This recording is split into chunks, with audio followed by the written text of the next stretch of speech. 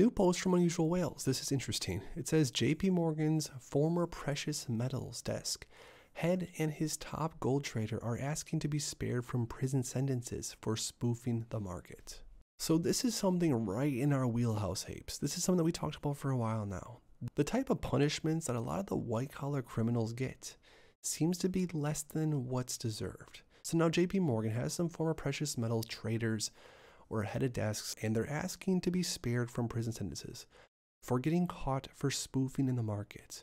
Comment down below what you think they should get for this crime. This ape says, just to be very clear, the AMC share price being $4 has nothing to do with fundamentals and debt.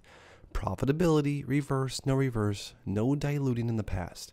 It has everything to do with predatory shorting and all the buying pressure being robbed from being sent from the lit exchange to off-exchange dark pools. And this is out of Gary Gensler's mouth himself when he said that 95% of retail orders don't go through the lit exchange. And Gary Gensler announced this a long time ago on Bloomberg.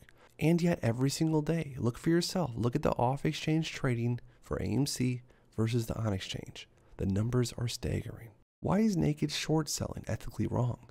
This is something important for apes to understand as individuals. In my opinion, it is wrong because it is undefined, unacknowledged risk. In the market, all presumptions based on seemingly honest chart and reporting data of scarcity or supply need to be disclosed. To esoterically and secretly increase supply is to distort reality. Distorting reality hurts people. It hurts them financially, psychologically.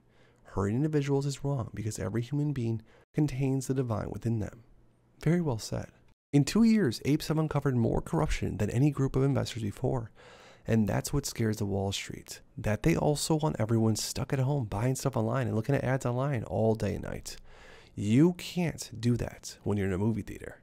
Oh, AMC, only AMC and their advertisers make money. The smart companies are partnering with us, and instead of trying to fight against us like Netflix, Uber, and Zoom. Disney, of course, also.